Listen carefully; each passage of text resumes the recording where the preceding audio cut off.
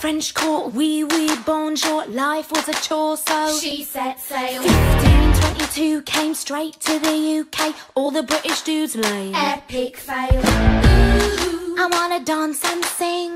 Politics, not my thing. Ooh. But then I met the king, and soon my daddy said, you should try and get ahead. He wanted me, obviously, kept messaging me like every day. Couldn't be better than he sent me a letter, and who am I kidding, I was prêt à manger. Ooh. Sent a reply, Ooh. just saying hi.